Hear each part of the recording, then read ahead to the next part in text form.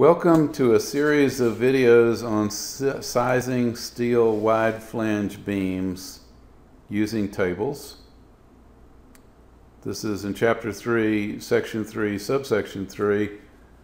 We have a series of these videos, this being the first one, where we're going to use Excel as a load preprocessor and to organize the sequencing, recording, and presentation of the sizing decisions. As we have discussed, Excel is a powerful tool for performing computations, but it's also visually powerful in that you can organize information in a way that makes it really clear how computations are being made and what the sequencing of computations is. Excel also allows you to go back and check all of your inputs, which you can't do with a handheld calculator. And finally, you can use Excel to produce templates with certain input variables marked by bold colored font so that you understand the intention of the program in terms of being able to use it to do ongoing calculations for a given type of problem where the input variables might change from one design situation to another. In a typical beam, we are typically concerned about shear capacity, moment capacity, and stiffness. And for wood and concrete, we have to account for all three of those in a very careful way. In the case of wood, we have a shear occurring along a weak shear plane, so we see a failure mode of this sort. In concrete, we have tension occurring on planes at an angle near the end, so there will be cracks in the beam that occur there along those tensilely stressed surfaces. So shear capacity has to be addressed. We also have the potential for moment failure, which might involve tearing of the fibers on the bottom of the structure or compressive failure on the top. And then there's the issue of stiffness, which has to do mainly with serviceability. If a floor beam, for example, is not stiff enough, it will be perceived as weak. Even though it may not be weak, it will just not be stiff enough. So there's a perceptual issue that we have to account for. And also in the movement of beams, we may have to worry about partitions being crushed. And in roofing situations, we might have to worry about a phenomenon called ponding, where an initial load of rain may cause some deflection of the roof, which creates a kind of bowl-like shape. And that means more water accumulates. And eventually, if the bowl becomes deep enough as a result of the lack of stiffness, then the beam actually fails catastrophically. In the case of steel, which is very strong in shear, we rarely have a shear failure. Therefore, in the sizing of steel beams, we are going to focus on moment capacity and stiffness. And right now, because of the usual sequence in which we present these, shear capacity, moment capacity, and stiffness, we've shown moment capacity on the left and stiffness on the right. It turns out, though, for reasons that will become clear after a while, we typically size a steel beam for stiffness first and then for moment capacity. And it really doesn't make any difference which you do first because you have to satisfy both of those. So you pick whichever one makes the sizing procedure simpler. And in the case of steel beams, that is definitely to size for stiffness first and then for moment. The first thing that we have to do in sizing any beam is to figure out what the load is on that beam. And certainly we need to know area distributed dead load and area distributed live load, but we also need to know how much floor area is being supported by that beam. So here we have a diagram of a 30 by 30 column grid. So from this column to that one is 30 feet, and then 30 feet again to that one, and it's 30 feet to this column, and 30 feet down to that column. So we have a total of 4 bays here. Each bay is 30 feet by 30 feet. We have a perimeter girder here, which we can also call a perimeter primary beam. Then we have an interior girder here and here. And then all the beams going in this direction are joist, and the floor decking would be spanning in this direction from joist to joist. So the spacing that's been selected in this particular diagram between joists is 5 feet. So we have 6 of these 5-foot spaces that add up to a total of 30 feet between the columns. In the case of a joist, it supports halfway to the next joist on this side and halfway to the next joist on that side. So in other words, it supports a swash of floor that is 5 feet wide, and of course it has to support all the way from one girder to the other. But the width of the strip of floor it's supporting is 5 feet. Now if we looked at one of these beams at the end here, we would say it only supports half as much. But we're not even going to get into the behavior of that beam right now, because that beam typically is not only supporting some floor load, but it has special wall loads that it also has to support. And we don't really know enough about the particular design of the building at this point to get into that. So we're going to focus on the design of one of these interior joists, which is supporting floor on each side. The perimeter girder has to support the portion of floor that takes it halfway over to the next girder. So in other words, it's supporting a swash of floor that's 15 feet wide. And finally, the interior girder is supporting floor halfway over to the next girder on this side, or in other words, to this line, and halfway over to the perimeter girder on this side, or in other words, out as far as that line right there. So the total width that's being supported is 30 feet. So this distance right here is what's being supported by this interior girder and that interior girder. Now we're going to go into Excel and do some computations to take us from area distributed load to line load along the beam, which is what we always have to find in order to size a beam. But before we go into Excel, there's a general warning that I want to give, and I will repeat this on a number of occasions. Excel will not get your units correct for you. So don't just start writing an equation into Excel. You really want to carefully write it out longhand and make sure that you have tracked all your units and converted all your units so that they are finally consistent in the final answer.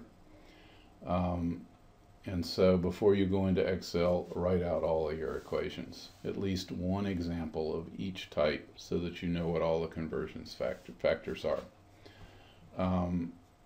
At this particular point, an example of what we want is to keep straight that you're expressing everything in consistent units. If you're using kips for force, then make sure that you convert all values expressed in pounds to appropriate values expressed in kips before you proceed with your computations.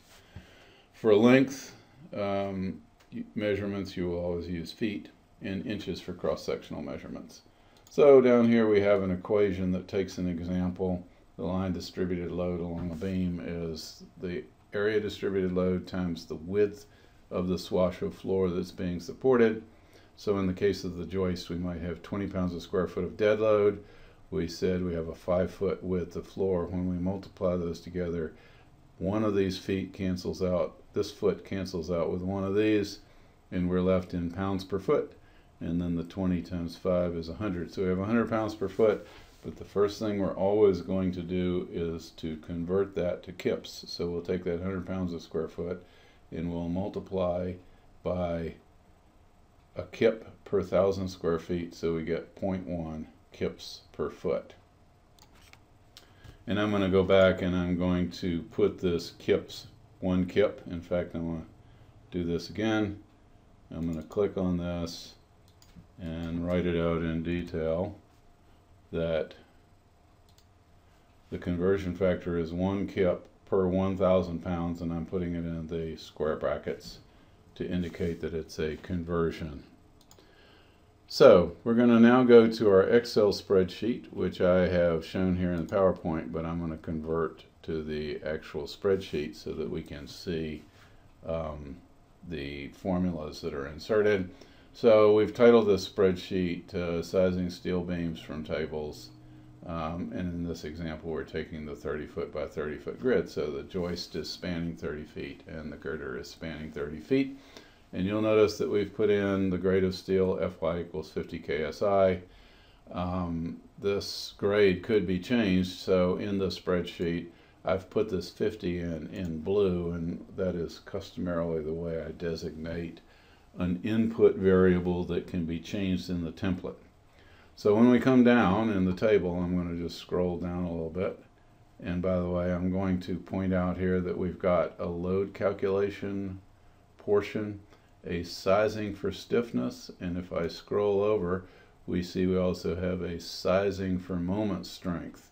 So there's a sequence that we're going to go through here, and we have a little video for each one of these. So we're going to focus right now on this portion of this spreadsheet, and then in the next video we'll focus on sizing for stiffness, and finally we'll go over and focus on sizing for moment capacity. So for right now we're looking at this part of the table, and I'm going to scroll down a little bit here so that we can get at least all of our roof beams. So you'll notice I got roof joist, single loaded roof girder, double loaded roof girder, and by the way, this is a little better language than saying this is a perimeter girder and this is an interior girder, but we're using this terminology interchangeably. So an interior girder will be a double loaded girder. Everything here has to do with roofs for these three beams. The span of the joist is 30 feet, the span of the girder is 30 feet, but this is a template, so I can go in and change these numbers to deal with any other particular span condition. In this case, the spacing of the beams is 5 feet, and in some spreadsheets that I'll show you later on, I've designated the number of spaces. And so you type in the number of spaces and then it calculates the spacing between the joists. But in this case, we've kept this spreadsheet simple, and you just decide for yourself what spacing the joists ought to be, and you plug that number in here. You'll notice, by the way, down here there's a 15, and that 15 is not blue, it's black, which means it's not an input, it's something that's calculated. And in this case, the swash of roof, or the spacing or the width of floor that's supported by the joist, is 15 feet, which turns out to be, we've written in B28 over 2. So we go here and we say this is B28, which is the length of the roof joist. So that's really nice to put that there, because if we go change the roof joist length, this number gets corrected automatically. You'll also notice here we've got 30, which is just B28 over 1, or in other words, it's this number, because this double-loaded roof girder basically supports a distance from side to side that's equal to the length of the roof joist. You'll notice in here we've put 20 pounds a square foot for dead load, 20 pounds a square foot for live load, and that's the same for all the beams that are supporting the roof, because the area distributed load for all of them is 20 pounds a square foot. Now we've calculated here line distributed load, dead load, W dead, in kips per foot. And this is the formula. This is a formula that we wrote in earlier and that we're repeating here, except in this case we've designated it specifically as dead. So the line distributed dead load is equal to the area distributed dead load times the spacing for the joist. And then there's a conversion here that converts it from pounds to kips. So whatever number that we get there, we divide by 1,000. Now it's really important to remember that, because if you proceed and you forget that, you're off by a factor of 1,000. And a factor of 1,000 is something to be seriously worried about. It will give you a heart attack when you get a number like that. So this number, by the way, we'll click on this cell and you'll see it says C28 times D28. So that's the spacing, C, times the area distributed load. So I kind of reverse them in this formula. If P came first, it would be D28 and then times C28, but since multiplication is commutative, we don't care what order those come in. So this is P times S divided by 1,000, and we get 0.1. And likewise, we get that for W live. It's a similar formula. The spacing is the same. P live, it turns out, is the same as P dead. So this number turns out to be the same. So it's this spacing, C28, times E28 divided by 1,000. So when we come down here, we see that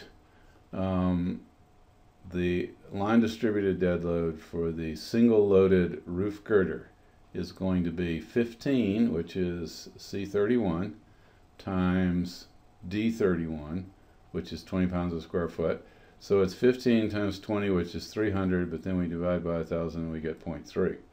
And the numbers are similar because this live load is equal to that dead load. We get a similar number here.